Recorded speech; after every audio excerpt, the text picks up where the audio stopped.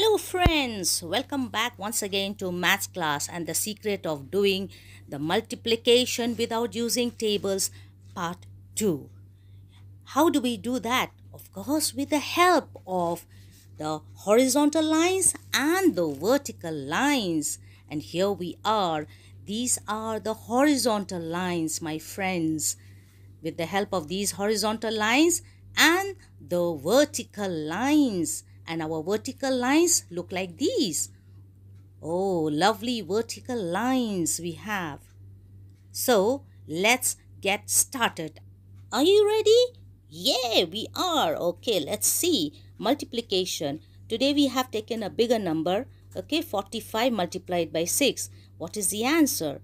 Now here friends, we should know some terms related to multiplication. Here 45 is called the multiplicand and the number by which we multiply, that is the tables, is called the multiplier and the answer is called the product. Please remember, for 45 or the multiplicand, we have to use the horizontal lines, and for the multiplier or the times table, we have to use the vertical lines. Oh yes, these are the most important secrets. The multiplicand, we use the horizontal lines, and the multiplier, we use the vertical lines. Now straight away, let us go into the sum. 45 multiplied by 6, what is the answer? As we have discussed, for the first number or the multiplicand, we are going to use horizontal lines. So 45, we have to take the first digit of 45, that is 4. So we are going to take 4 horizontal lines, 1, 2, 3, 4, and then leave a little bit gap, and then we go for the next one. 5 means 5 horizontal lines. Here we are, 1, 2, 3, 4, and 5. For the times table or the multiplier, we need to use the vertical lines, and here 6, so we have to take 6 vertical lines, 1, 2, 3, 4, 5, and 6. Now let us experience the magic of these horizontal and vertical lines. What are we going to do with them? Now let us see here. So 45 multiplied by 6, 4 horizontal lines and 5 horizontal lines. Now next we go for the multiplier or the times table, that is 6 in this case. So 6 vertical lines, 3, 4, 5 and 6. Yes friends, you must be very careful how you draw your horizontal and vertical lines. You must draw them very neatly so that the point of intersection between the red and the black lines are very clear. Now friends, you can see that there are two areas or two places where the black and the red lines meet. We are going to count them, but first we have to count the point of intersection of the lower circle first, okay? Lower circle first. Let's do it. Let's do together, friends. 1, 2, 3, 4, 5, 6, 7, 8, 9, 10, 11, 12, 13, 14, 15, 16, 17, 18, 19, 20, 21, 22, 23, 24, 25, 26, 27, 28, 29, 30. So we have here 30 points of intersection. Now let's go to the upper circle and count the points where the red and the black lines meet. 1, 2, 3, 4, 5, 6, 7, 8, 9, 10, 11, 12, 13, 14, 15, 16, 17, 18, 19, 20, 21, 22, 23 and 24. So 24. Okay, we have 24 here. Okay, now let's arrange these numbers 24 and 30 and reach our desired answer. For 30, we have to carry 3 on top and then write 0 at the bottom. Now let's move to the upper circle. We have there 24. We counted 24. Now this 24, next we have to add the 3 that we have carried over, which is going to give us 27. Is this our final answer? 2, 7 and 0? Yes, the answer is 270.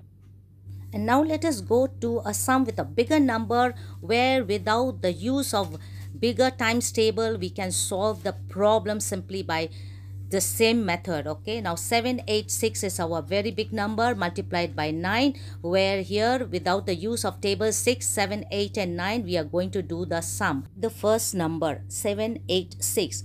For 786, we take the first digit. For that 7, draw 7 horizontal lines. 1, 2, 3, 4, 5, 6 and 7. Then leave a gap.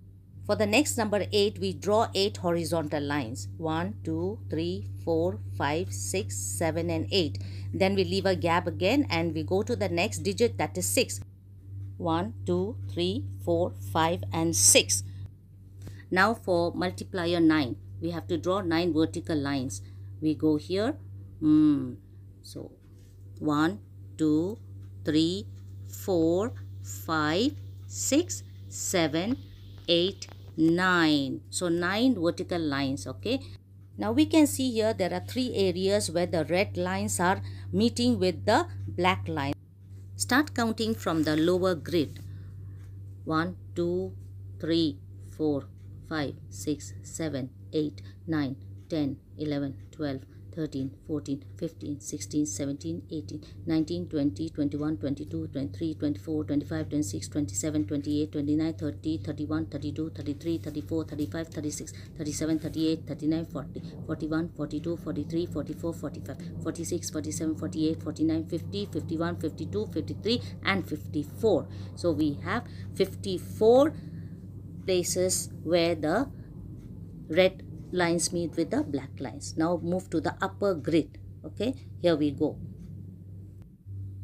1, 2, 3, 4, 5, 6, 7, 8, 9, 10, 11, 12, 13, 14, 15, 16, 17, 18, 19, 20, 21, 22, 23, 24, 25, 26, 27, 28, 29, 30, 31, 32, 33, 34, 35, 36, 7, 38, 39, 40, 41, 42, 43, 44, 45, 46, 47, 48, 49, 50, 51, 52, 53, 54, 55, 56, 57, 58, 59, 60, 61, 62, 63, 64, 65, 66, 67, 68, 69, 70, 71 and 72.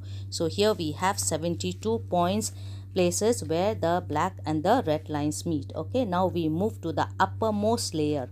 Okay, let us start counting. 1, 2, 3, 4, 5, 6, 7, 8, 9, 10, 11, 12, 13, 14, 15, 16, 17, 18, 19, 20, 21, 22, 23, 24, 25, 26, 27, 28, 29, 30, 31, 32, 33, 34, 35, 36, 37, 38, 39, 40, 41, 42, 43, 44, 45, 46, 47, 48, 49, 50, 51, 52, 53, 54, 55, 56, 57, 58, 59, 60, 61, 62 and 63. So here we have 63 points of intersection. So we write here 63. The next step is to rearrange these numbers to get our answer. Okay, we are very close to the answer now. Moving from the lowest grid to the uppermost grid. Okay, the lowest most grid we have 54 and then comes 72, and in the uppermost grid we have 63. 54 we carry over 5 and write 4 down there. The 5 that we have carried over, we have to add it to the number of the second grid, and that number is 72. Now the 72 we add the 5, okay, which will give us 77. Yes, 77. The first digit of the 77 we have to carry over. So we put up 7 there and then write 7 down. Okay, and this 7 will be again be added to the number of the third grid, which is 63. So we go here 63 plus the 7 we carried over, which will give us the next number. Okay, so 70. So now we got on the uppermost layer 70, and then middle grid 7, and the lowest grid we got 4. So now we have 7074. And that's the answer, 7074. So easy it is.